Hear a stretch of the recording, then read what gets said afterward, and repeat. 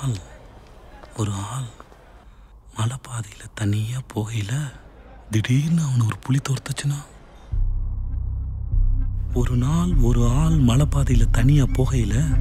புலி அவனை திடீர்னு துரத்த, அவன் ஒளி இடம் இல்லாமல் ஓட ஓட புலி அவனை நெருங்க அவன் மேடை ஏறி அந்த பக்கம் பாஞ்சா, அந்த சரிவில் ஒரு மரம் இருந்தா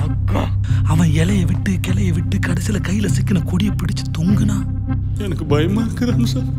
கீழே குதிக்கலாம்னா அதுல பாதாளம், மேல புலி காத்திருக்கு. சரி இங்கே இருப்போம்னு அவன் நினைக்கிறப்போ அந்த கொடி மெல்ல அவனை வளைச்சு அவனை இருக்குனா அந்த கொடி மலைப்பாம்புன்னு தெரிஞ்சிச்சுன்னா,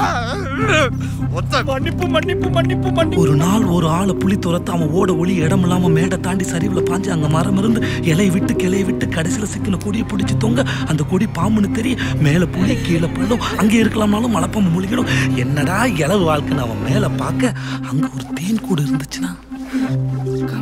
அதுல இருந்து ஒரே ஒரு துளி தேன் நழுவி ஒழுகி அவன் வாய் பக்கத்துல வந்து விழுந்துச்சுன்னா,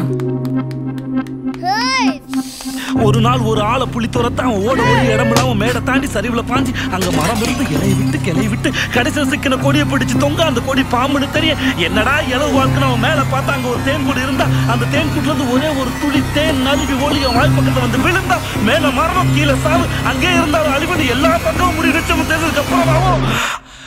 அவன் ஒரு நொடி பாம்பாவது பள்ளமாவது புலியாவது புண்டையாவதுன்னு